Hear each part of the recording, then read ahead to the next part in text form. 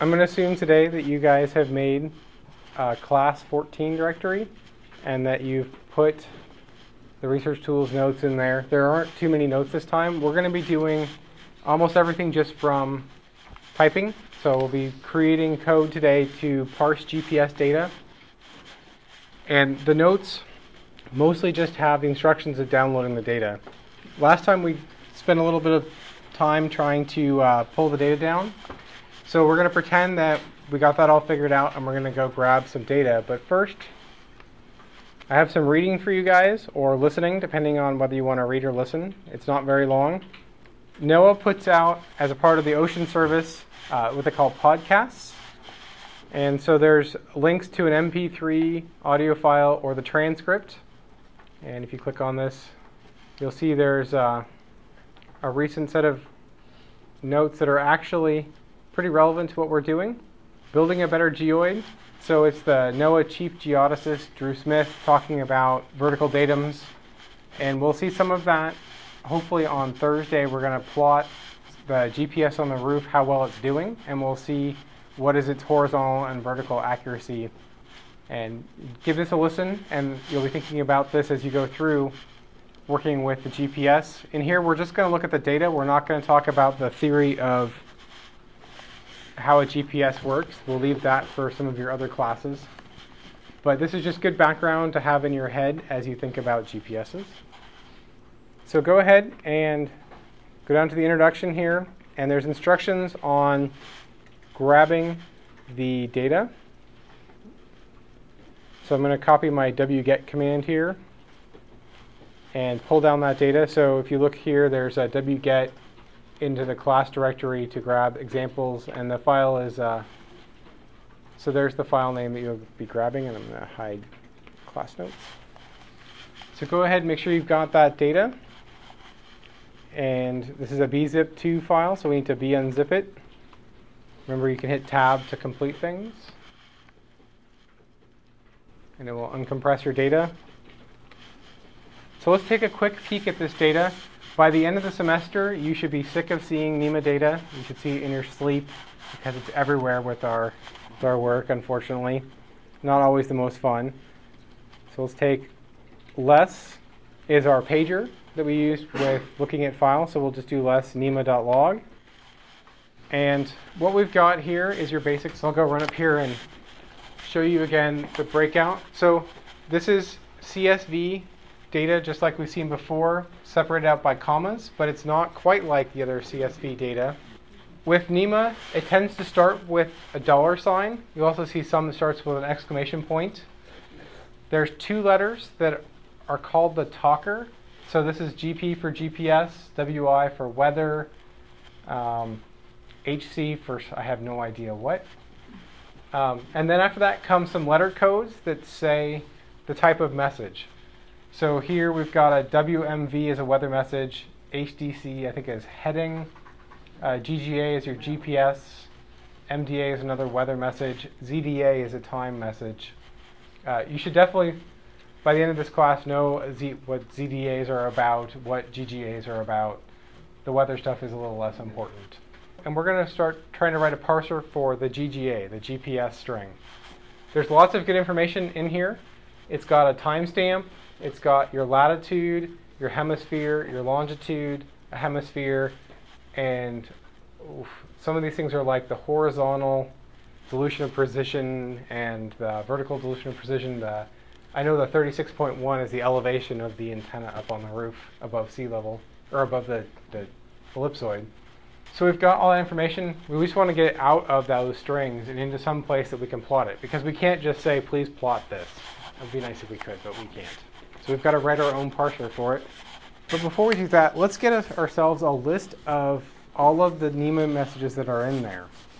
So this kind of goes back to some of those things that we did in that first homework assignment, playing with, or I guess it's the second homework assignment, playing with things like cut.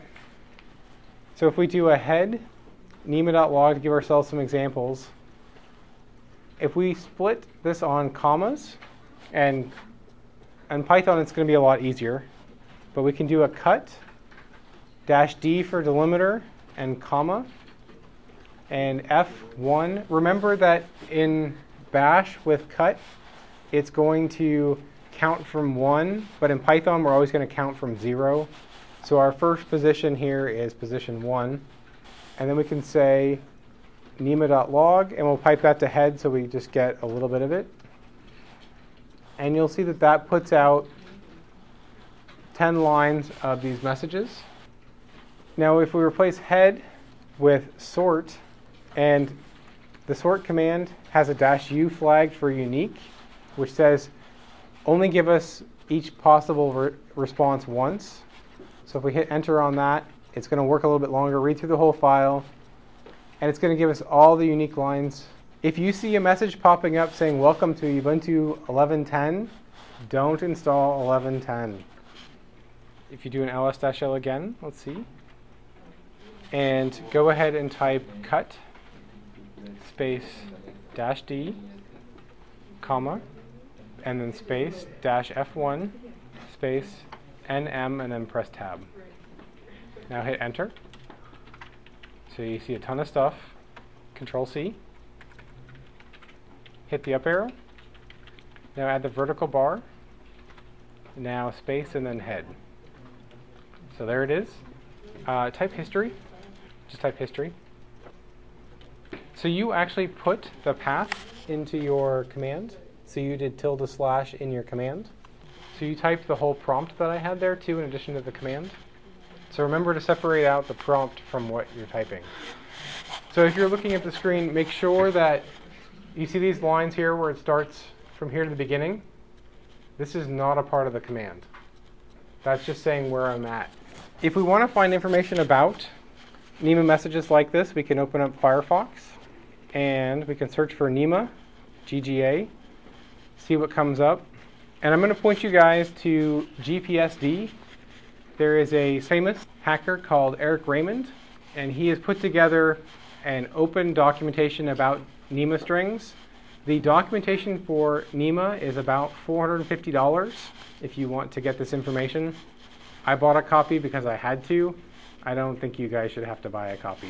So if you click on that, it will give you a fairly detailed description of a lot of NMEA messages. And you can do a Control-F GGA, hit Control-G until you get to the actual definition of that. You won't need to keep this up, but this is how I found the documentation for GGA. So it talks about how field number 1 is the UTC time. So there's 1 right here. And you'll notice that GPSs are supposed to have a very specific format. So like, for example, hours, minutes, seconds, and then fraction of a second. And I believe our data isn't that exact format. So if we do less NMEA.log, or we'll just do, how about grep GGA pipe head. So if we look here, they actually don't have the fraction of the second in there. So we're going to write a parser for this particular instance of GGA. If you're trying to write software for every GGA that you might run into, you're going to have to work really hard to be flexible, because every GPS violates the standard some way or other usually. So the vendors, we should beat them up for this. So we should all call them up and say you're being bad, but they may or may not change. So we're going to go ahead and work on a parser for our particular instance of it, so we're not going to worry about all the little details. Parsing. Imagine like an English sentence, and you're going to break out all the pieces and figure out how it goes together. It's that kind of strategy. So parsing means pulling this apart into all the pieces and turning it into something that we can use. Because the computer, and also us, this is a really annoying string. Every time you look at this, you're going to have to go look up and count how many columns over and say, this 1.1 is what? And so a parser will break that apart and tell us exactly what everything is and convert it into a useful form. Good question. All right, so let's go ahead and start creating our parser. So we'll call it gga.py. So we'll create a Python file. And we're going to use our typical user bin env python start for a Python script. Let's go and pick a random message. So we're going to do grep GGA. This is kind of a fun way to play with data. So we're going to do word count to see how many we've got. So we've got 86,000 GGAs to play with. we'll do a head of 10,000. We're going to like go way into the middle of the data and grab a random one, because if you look here, there's lots of zeros in our timestamp, which is going to be hard to work with. And pipe it to tail. So we're going to grab the first 10,000 lines with the head, and then we're going to grab the last 10 of those. So we're basically grabbing 10 GGAs in the middle of the file somewhere. And we're going to pick a random one. And if you pick a slightly different one than me, that's fine. So we'll grab one of those lines and do an edit copy. And in our GGA file, say test GGA equals, and then paste with Control Y that line into your Emacs window. And one thing to remember is that we want that all in one line. So here, make sure that you have your end single quote on the far right there after the string, not on the next line. Close. Take a look at the top up there. I've got the pound bang UNEND. You're learning lots of stuff. It tends to bleed together as you, like if you learn multiple foreign languages at the same time, it gets challenging. So yeah, so if you see the user bin env Python up there. I'm having trouble. And if you guys, after this class, I've done a video that's pretty close to this. I might do it slightly different here than I do in that video. You can go through that and you'll see me do all of the pieces again in the video on YouTube.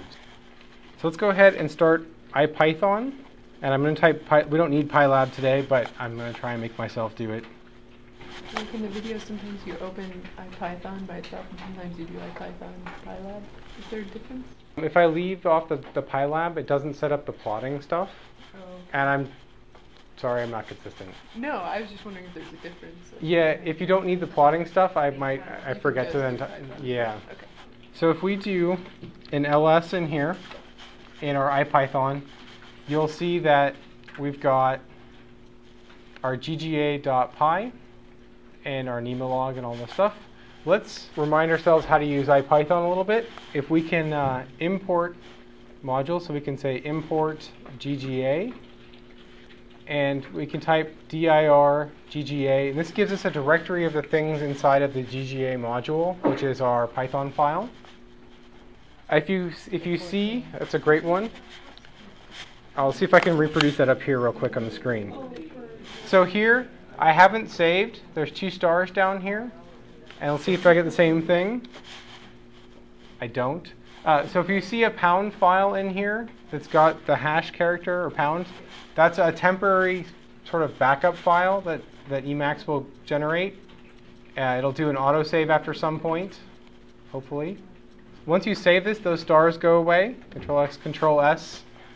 And then if you do an ls-l, you'll see that often there'll be a tilde file. This is another backup file. So if you completely destroy your file by accident, there's that there. There's also, after you do the import, there will also be a pyc. This is Python compiling your code. You can just ignore that file, pretend it doesn't exist. So what you can do is you can do an import GGA, if you haven't already. And when we reload that, if you type something different in here and you type import again, nothing's going to happen. Import only does it once. It's optimized for as if you're actually running the code. And what we want to do if we have a change is say reload GGA. And that will bring in any new changes that we have into IPython. And it will look a little bit different. So it'll say reload and then the module. So let's do a dir again of GGA to see what's in there. Now, most of this stuff we don't care about. These underscores, ignore those. But if you see here, there's the test GGA. So we can say GGA period test.gga. So I just typed T, press tab. And if you hit enter in IPython, it's going to print out our little string. So it gives us a string to work with. And we can start trying to break that into pieces. Does anybody remember how to break a string with commas? Import space GGA. So if you have the file somewhere else, like your home directory, and you want to move it into your class 14, if you're in IPython, so if you do IPython, and you're in there, and you do a pwd, if we are in /class 14 and we want to get there, you can do mv tilde slash, say you saved it in the home directory, gga.py, and then you can say tilde slash class 14. And this right here is a space, and that's a space. So that will actually move the file over to the new place, and then you can open it inside of Emacs. So if we've got a GGA test string, does anybody remember how to break apart a CSV string? Split. Excellent, split. So we'll do our GGA test, and we can say dot split. We can ask it, how do we use it with a question mark? And we can say, so it has the SEP or separator. So we'll do separate with a comma and give that a go. So that will break it into fields for us. So give that a go. See if you can get split going. Yep, question? You didn't save that to anything, right? Or did it?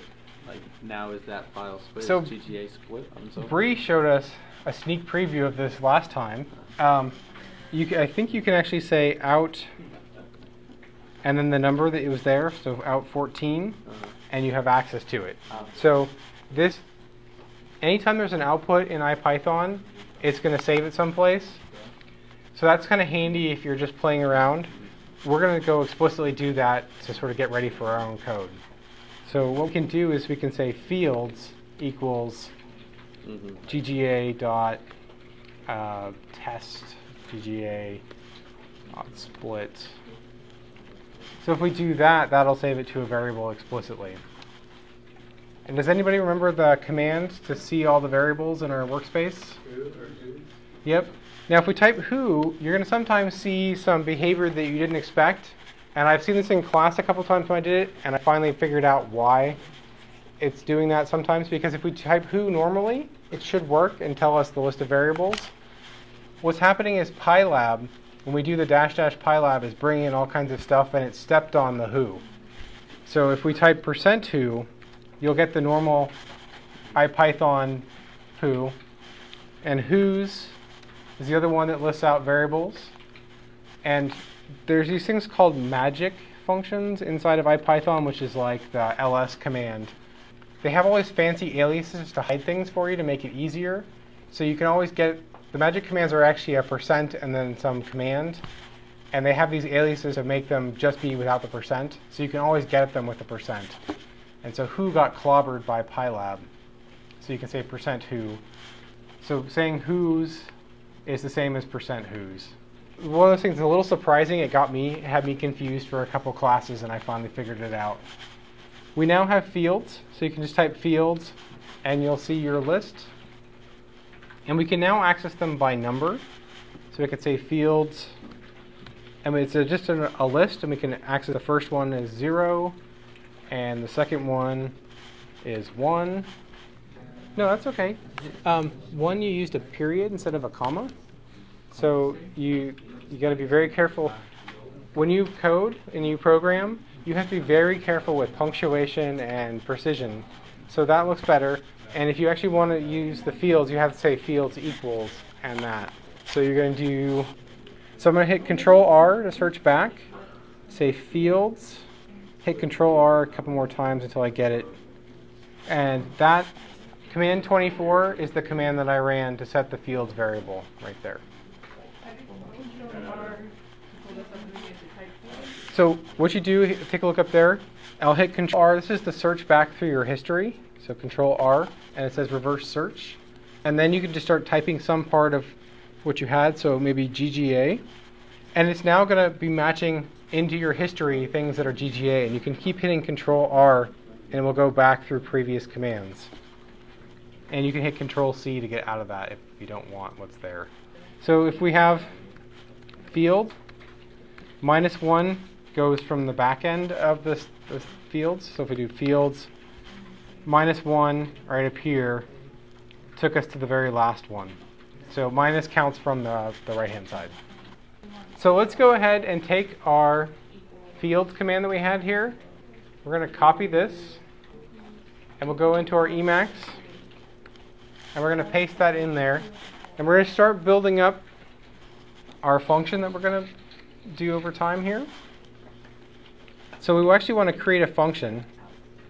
So def GGA line. And so we talked about functions last time. This is going to create a new function called GGA. And maybe we'll make it a little bit different. We'll say decode GGA. And then you have to indent to start your function. So what I did is I pressed enter right after the colon there, and it will automatically indent for you. And we're going to change this around here and make this, instead of being our test message, we can say line. So we have line coming in as our argument, that basically someone's going to pass in some line of text, and we're going to say line.split on the comma, assign that to fields, so we can start building up our parser. So let's go ahead and start trying to parse part of this. We're going to start off. Yep. Is it doing the same thing by just having line.split versus the GGA.test? Yeah, so in here, the GGA test thingy that we've got here is a helper just to have a sample around, so we don't have to type it.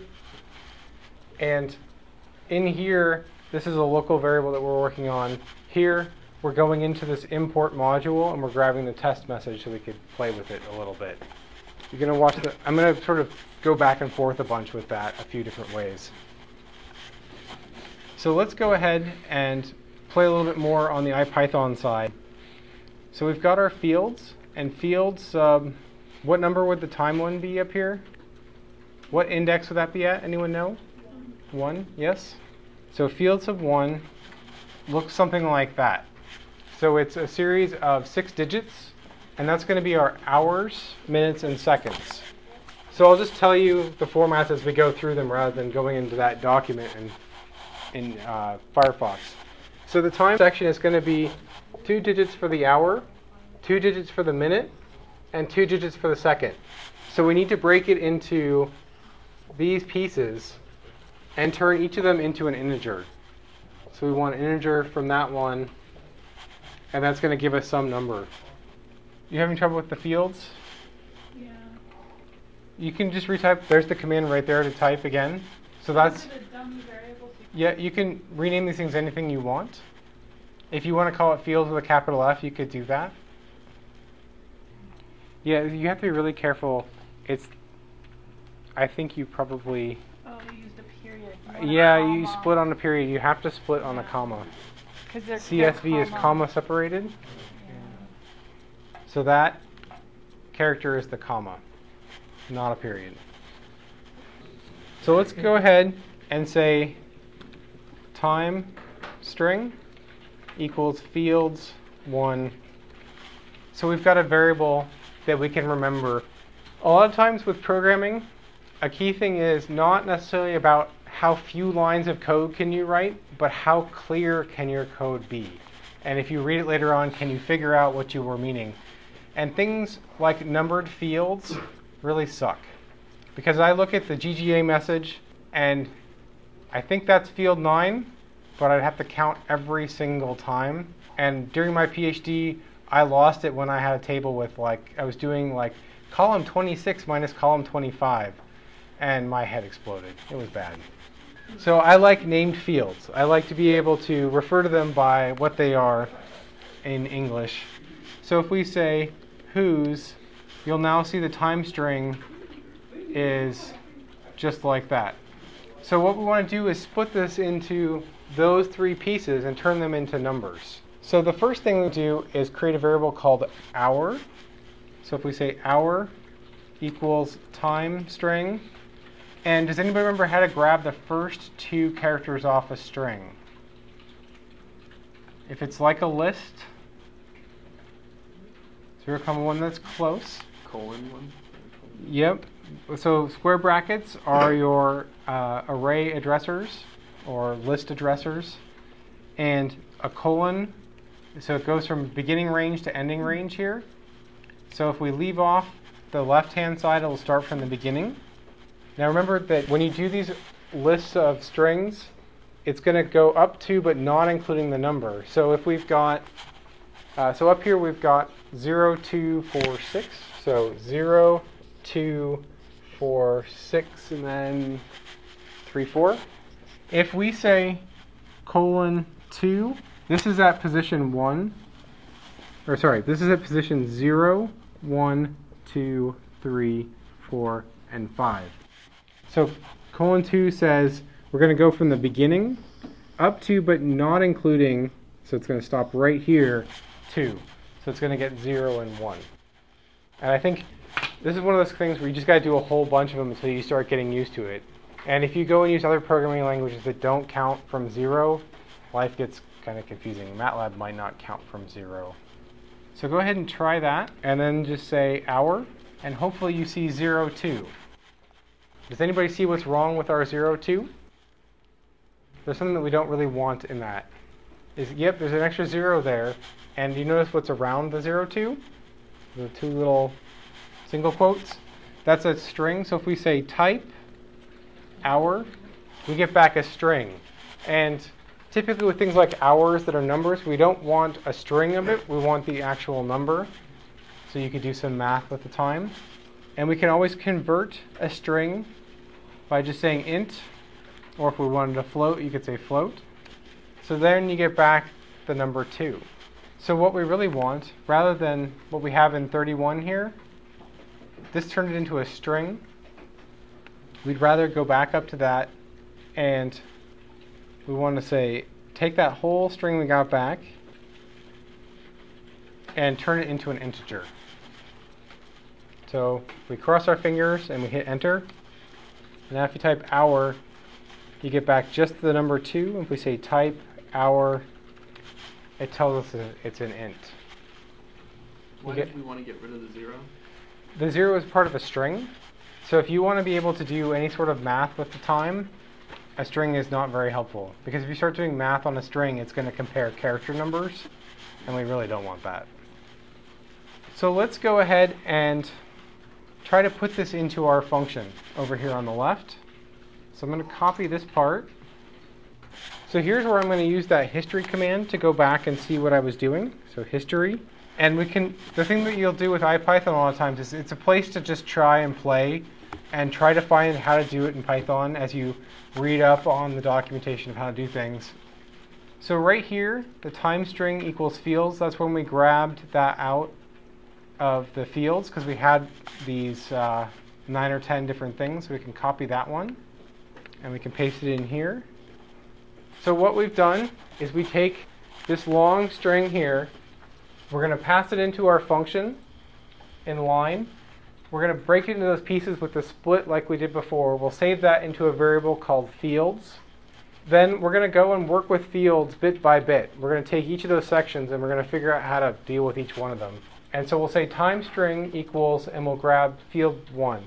You could always just work with this, but if you come back in a couple months and try to read this, and you're going to be dealing with fields 1, 2, 3, it's going to get confusing. And you'll actually see I do that in the videos, and it actually makes it a lot harder to follow the code. So now we'll take field 1 here, coming out was, so field 1, so this is field 0, 1. This section is our little bit of time. So that'll be in this time string variable. And we can then take the hour out of that by grabbing the first 2 characters and turning it into a number. Is it like taking up extra memory or anything by making the time string equals fields? Like if you had a lot of those. Yeah, when we're working here, don't worry about speed or memory. Yeah. The goal here, when you're writing code, it's an unfortunate phrase called premature optimization. If you try too hard to make things clever and fancy first, yeah, it's very unfortunate. If you try too hard to make things fancy at first, all you're doing is you're hurting yourself time-wise. The goal is, the expensive part of a computing system is you. You cost way more than the computer. If the computer has to work an extra second, that's the computer's problem. Every moment that you sit there, you cost yourself or your boss or your company or whatever the time to be there. And if a computer has to work a lot harder because we wanted to work quick to get things going and it was easier for us, then that's the computer's problem. You know, if it's going to work hard, we don't care. So in this case, we're going to do everything we can to abuse the computer and make our lives easier. We can, if you see some of the code that I write for production stuff, after I've figured out how to do something, I'll come back and write code. There's times I can barely read what I'm doing because I'm doing every fancy trick in the book because I'm processing terabytes of data as fast as I can to try and keep up with something. Here, it's more about, can we write clear code? Can we follow what we've done? And can you read it in 6 months? And if you ever think that you write code and that you'll just get it when you come back, try putting code away for a year or two and come back and really try and debug it. It's almost like someone else wrote it most of the time. Even if you did a good job, you have to treat the code as if it's written by someone else and you're trying to understand it. So let's go ahead and make a print statement to see this. So we'll say print hour. We're not going to worry about trying to return the data back or anything like that yet. And you know what? We'll make it even better. We'll put print and we'll make a little string hour colon in quotes followed by our hour. So hopefully if this works right, we're going to see hour colon printed out and then a number right after it.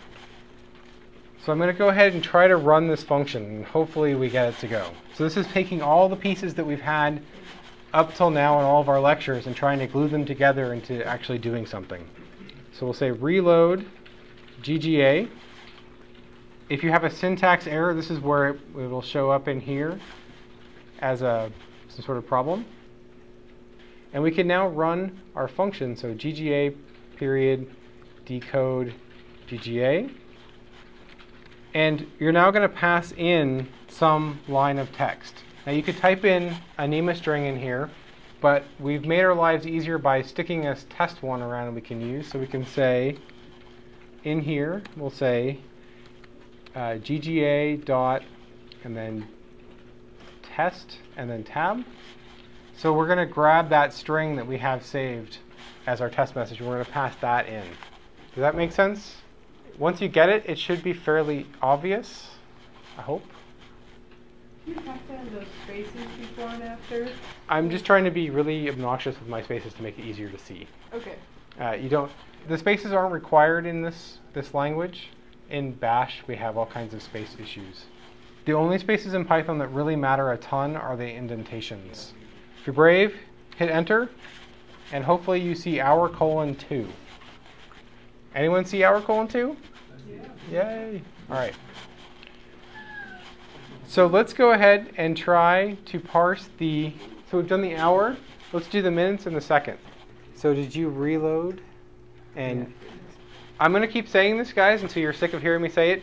With Emacs, always take a look to see if you've saved. If you see 2 stars in that bar at the bottom of your file, it means you haven't saved. And no matter how much you type, if you haven't saved, it's not going to appear in your run. The process is typically you write code, make sure you save, so no stars, and then you reload your module, and then you can try out your function. When you ran or when you did that last command, why did you have to pass the GGA.test_GGA to the .py file if it's already here, we already defined it? That's a great question. So inside this function, we're trying to make this function be generic, so it's for any string. This function doesn't know anything about that string. If you notice, there's no test_GGA anywhere in here. So it's taking in something called line. It doesn't know what that is until you call it. So here, we're going to call the decode GGA function. We have to pass it in the test GGA so that it knows what it's decoding, and we can grab that from the module itself. So we're taking it back out of this file, and then we're calling this function and passing it back in that same data. Does that? You call that function without acknowledging the fact that you have defined test GGA in the file? Yeah, so the fact that in here, since there is no test GGA inside of that function, it doesn't actually know anything really about that. It might be a little bit simpler to see it like this. We could say decode GGA test GGA. And if we save that, we can then say run GGA. And in here, what this will do is it'll start up, load this file, and it's going to work from top to bottom. It'll say test GGA, load this data block. So it's save that string in this variable. It's going to then define a function, load that up, and then it's going to call decode GGA with that parameter in it. We could also just pass it in. We could also just take this guy right here and call it like that. Does that help out a little bit, seeing it a couple different ways? We're doing the same thing like 4 different ways there. And the thing about this is that we're using this file as sort of a wrapper to keep things contained together. And we have test data inside the file that we can use. So typically, when you'd use this later on, you'll be loading data out of a file or pulling it from the network someplace, and it won't have test DGA. You'll be just grabbing it out of someplace and then stuffing it into that function and saying, please pull this apart and return to me the X and the Y that we want for that. How can I avoid to print the null character after the byte? If you have a trailing comma, it's kind of weird. So let's go ahead and start decoding all of the different parts. Let's go back to IPython here, and we have the time string. And let's go ahead and parse out the minutes and the seconds. So we'll say minute equals, and then we need to take our time string. And what numbers do you guys think are going to be for pulling out the minutes in there? 2 and 3 is close. 2 and 4 is, Oh, that's right. you wanted 2 and 3, so then you specify 2:4 because you remember the second number we go up to but not including that number. So 2:4 and print minute. And one thing, so I showed you guys that out command before here. Notice there's no out if you type print, and if we just type minute, there's the out, so then you can refer to that out 45. So let's go ahead and copy this guy. Just so you know, a lot of professional programmers code exactly like this. They work with IPython, they try things out, and then they paste it into their code as they go. It's totally okay way to write code. You might see people sometimes will write tons and tons of stuff, and then they try to run it later on. They also sometimes, the same people have a lot of problems trying to get that huge blob of code to all work right. We're going to make that an integer, right? Ah, that would be a good idea. Yeah. Like this? Yep. Excellent. Good catch. So if we try that again, we'll go up here and just double check that that works. Int. So if we type minute and then type minute to make sure it is an integer. Excellent. And now we need to do the same for seconds. So oftentimes I'll write things short, but if you abbreviate minute, min, which a lot of people do, that's the same as the function min or minimum of some list.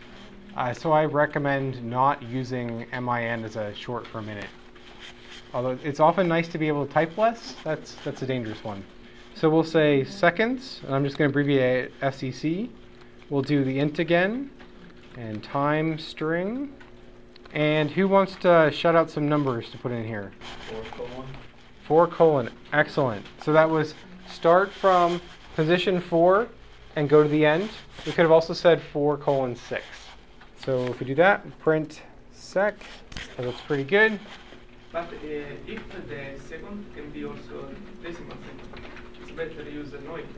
Yes, if you want to be more generic. Here we're just trying to write one just for the specific case. If you try to write an actual parser for all GGAs, it's going to be about 10 times as much code as we'll have today, because you'll have to check all sorts of craziness. Which is why it's often good to use a library that someone else has taken a lot of time and written tests for. And so we'll do copy, and we'll paste that in. So now let's create a print statement that says all of our different things. So minutes, minute, and I'll get rid of my S and stay consistent. Second.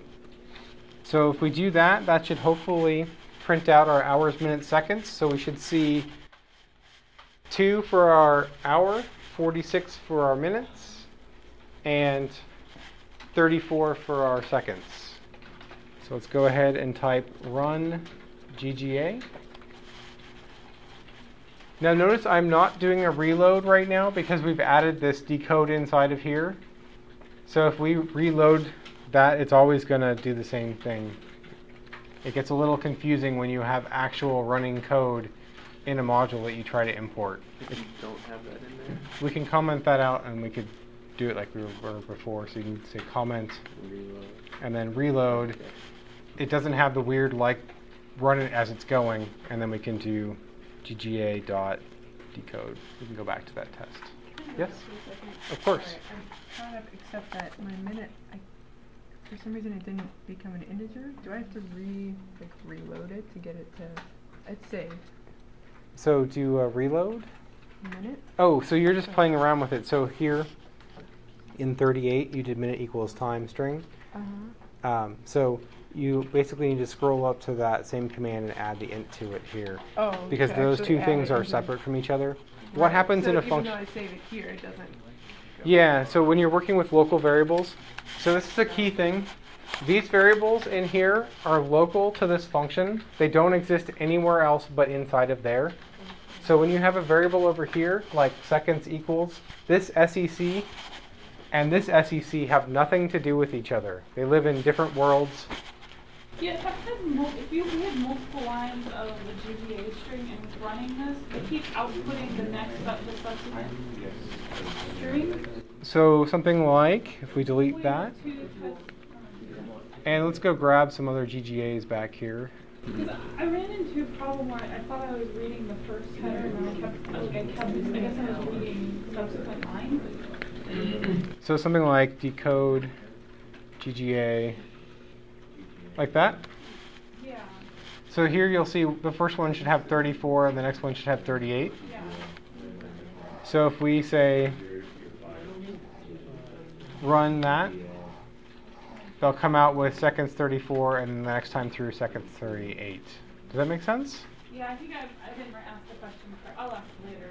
All right, so now let's go ahead and we're going to do something a little more exciting than the time because time's interesting but not, we really want to know where we are. So we want to take this part of a GGA string and we want to turn those characters into our latitude and longitude. And this is where I kind of don't like NMEA and I'm kind of annoyed by it a lot. Maybe kind is the wrong word.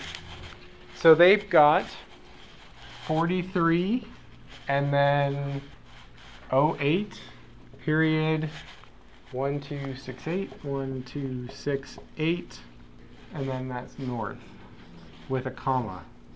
That is your latitude. That's not a latitude that anybody really wants.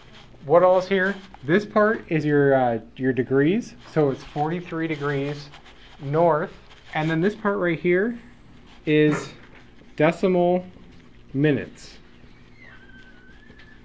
Whoever did that, they could have just given us decimal degrees and we could have just loaded up and been done. But they want you all to have to work for the rest of your life a little bit harder every time you write a parser for this stuff. Thanks, guys. Good job. You're going to find stuff like this all throughout the standards, and somebody had a really great reason. They convinced everybody else on the committee who did this that this was a great idea. And it's not a great idea. But this gives us extra practice in writing little parsers. So when I say parser, we want decimal degrees out of this. That's writing a parser is taking this weirdness and returning the right number that's just a decimal degrees floating point number so that we can just plot it on a map because that's really what we want to do. So we're going to go ahead and try and do that. So what I typically do in functions, this is a great time for a blank line. Yes. So I see how I have the decode GGA lines at the bottom down there? I have like 2 lines down here. Okay. You don't have something like that. Okay. So when you run it, it's going to save that variable, Alright. create this function, and then do nothing. Okay, so I have to type that. Yeah. Decode. So you'd have to do a decode GGA at the bottom. Okay. All right, so let's try and break that apart. So we're going to go back here and type fields to remember what we had in our fields. And so field 0 was our little GGA header part. Field 1 was our time. Field 2 is everything except for the N for north. So we'll say lat string equals fields and 2. So hopefully that should capture that for us. So we'll type lat string. Are you doing the underscore str just for your, I mean, you could have just done lat equals, right? Yeah. Is that like a nice? It's a style thing. You don't you can do it. You don't have to do it. In here, I'm doing it because if I just wrote lat, you might think that that's a decimal degrees latitude, and by putting an underscore str on it, it's like beating you over the head that this is a string, and it's not what your end result is going to be. Sometimes you do this just to be like obnoxiously obvious what you're doing in your code. You'll find in some code it'll drive you nuts when people do that. It's just too wordy, and it gets in the way. I'm hoping here it helps you guys out to kind of remember that that's a string. I typically wouldn't do that in my code. I would hope that in the context you'd see it's a string. My function isn't very long, so you could remember it. But if your code starts getting multiple pages, you'll have to do stuff like this. But you should also realize if a function is multiple pages, you probably did something wrong, because anything that's longer than a page is hard to follow. You know, it's like trying to read a story where you got to remember all the pieces. And you got to keep jumping back to look in the front part, and it's going to get confusing. Make multiple modules and then just run them separately. Yeah, you'll see bits like the checksum part here. There's this little weird thing on the end that you have to calculate some number based on all this text. I write that as a separate function, and I stick it someplace else, and you'll see like calculate checksum. So let's go ahead and get ready for this. So we'll just say latitude as a comment. And this just gives you a hint that this whole section is going to be about latitude. And then we'll copy in our little lat string to get ourselves set up here. So let's go and try and break this apart and turn it into what we need to get our y value. So if we say lat string, which parts are we going to put in here to get the 2 degree parts out, the 43? What do we want in the square brackets? Yep, I hear several correct answers. You could do 0:2 is one way, or you could leave that 0 out. So if we hit enter, you get back the 43. We wanted to get an integer from this, right? So if you guys remember, we can do int. So that gets us the first part, our degrees. So we pull off the degree part. Now we want to deal with this decimal minutes. That's when we say, thanks guys for making our lives extra difficult. So lat string. Now, how do we get the rest of it? If we've peeled off the first 2, before we want to peel off the back half? 2 colon, right on. So there's the back half. Now, if we call int on that, it gets very unhappy with us because there's a decimal in there. So that 0.8 point stuff, when you call int, it just says, I'm sorry, I don't really allow decimal places in integers, so piss off. So what we want to do is we want to call float. So there's our nice little float. But they've made our lives difficult. They're trying to cause us to have bugs in our code. If we add that number, 8.1268, to the 43, we do not have our answer, because that's minutes. That's not decimal degrees, which we would like. Does anyone know how to convert from minutes to degrees in latitude? Divide by? 60. Yep. So we want to divide that by 60. So that gives us our decimal part of the degrees. So now we've got all of our pieces together. We've got to go find them all and glue them together. What's the period behind the 60 again? This is, you actually didn't need it. I just do this out of like habit. What happens is if you take 2 integers and divide them, you end up with a weird rounding problem. Out of habit, I type a period to make this a floating point number 2 to guarantee. I didn't need to because I've already said this is a float, so we're okay. But if you try to take 2 integers, and I'll show you a quick example. If we said 59 divided by 60, we get 0, which is not what we want to get. So if we do period, then we get a floating point number. I do a lot of sort of defensive coding things where I'm trying to protect myself to make sure I don't make a stupid mistake, because I've made so many stupid mistakes in my life coding that a few fewer would make my life a lot better. So let's go grab our pieces. We can just do a history again. And let's go find our front part, which was 61 for me. So we'll do edit, copy, and edit, paste. And we're going to add to it this second part, the decimal portion, paste. So hopefully, press enter, and we get our decimal setup. And what we're going to want to do is say y equals, and now we have it saved. So we're going to copy that and paste this craziness right there. So unfortunately, we couldn't just say something like that where we just did int or a float and then some string and just turn it right into the number we want. We have to do some fancy cutting apart and re-gluing together all the pieces. The GGA message is a great way to learn how to deal with strings and to pull things apart. But in terms of a designed message, I give it a pretty poor grade. What if that next field, so if we've got our fields here, we just use this one, which was number 2. This part right here, N for north. If we had an S, what will we need to do to our Y value? If your latitude is in the southern hemisphere, how do you represent that as a decimal degree number? Negative. Yeah, so we need to say Y equals, and we won't do it on this one, but for the west, east-west on the longitude, we'll do it for sure.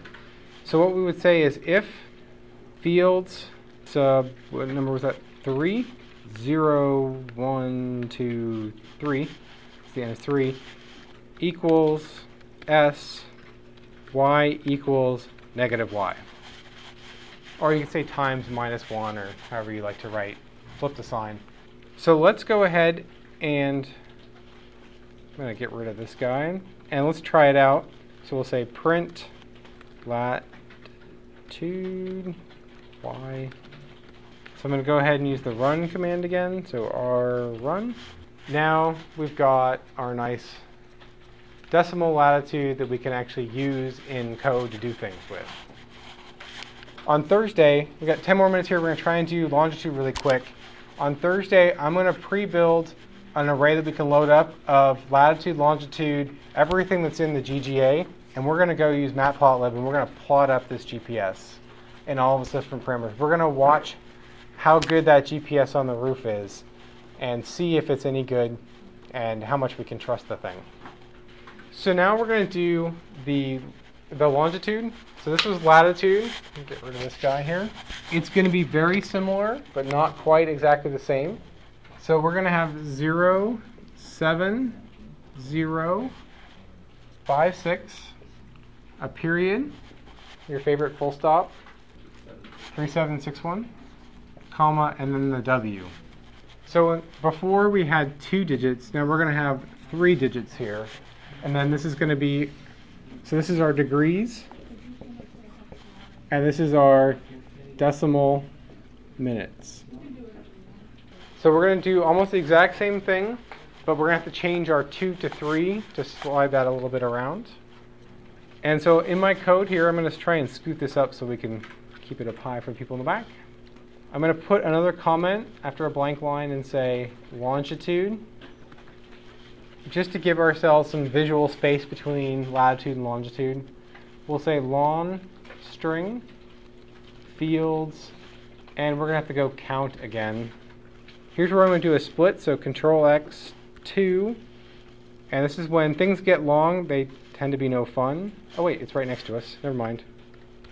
So we can basically say, this is 0, 1, 2, 3, 4. So we'll go try it over here and say fields 4. Yep, okay, good.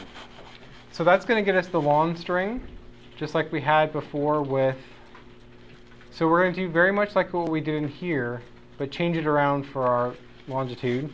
So we'll say x equals int LON as opposed to LAT, str. And instead of grabbing the first 2 characters, we're going to grab the first 3 characters. So 3. So that's going to give us the 070, the degrees portion. We're going to add to that the decimal minutes part. So we'll say float and LON string. And again, we got to start from the third character, go to the end, and divide by 60. I'm going to put the period again just out of habit. Let's go ahead and say print longitude x colon comma and then x. So let's try running that. Did we get it or did we miss it? Did we miss something? The sign. Yeah, we missed the sign. We're in the western hemisphere, which is to the left and is negative.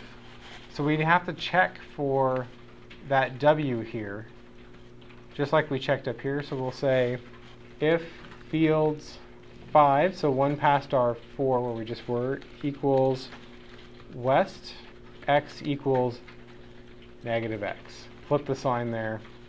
Now if we run it, we get minus 70.9. And hopefully, if you put this in a mapping program, it'll have a point right on the roof of this building. And if not, we have a bug. But I checked and it's on this building. So that's the basics of parsing data. So when you've got a format, there's almost always something annoying getting in your way. People do funny things. And parsing is all about undoing all those oddities that you don't want and turning it into simple data that you can work with. If we parse a whole file full of these GGAs, we can then get that position of the GPS over time, and we can then see the wander of the GPS stability on the roof, which isn't perfect, but hopefully it's pretty good. I haven't done the numbers yet to see how good our GPS is, but by the end of Thursday, we'll make a plot that actually tells you in the number of meters how far that GPS drifts during a day. So then when you go out and you take a position with a GPS and you hit the button and you write down the numbers, you'll have a sense of what a GPS can do with one measurement and how far off it might be. Each GPS will be a slightly different value, how much its error might be, but at least we'll know that one and we have a sense of what can be. So definitely watch videos 11, 12, and 11 through 14. 14's coming up today. It's currently in my office trying to remove a really hideous noise that it recorded with my voice. I can't make any more videos in this building. For some reason there's a weird electrical noise or something. Watch those videos. You'll see very much the same thing. The video notes have detailed examples going through all of this stuff all the way up through and including the GPS wander plot. And on Thursday, we'll load up the data and we'll learn how to make some nice figures in Matplotlib, put titles on things. And the nice part about that is the data will be ready to go, and if you don't understand this part, you can put off getting that figured out till later on, till maybe you have some data that you actually need to parse. And we can dig right into the plotting. So we'll just load up a file and get going with data that's already been corrected to be nice, without things like decimal minutes in the data, which is no fun.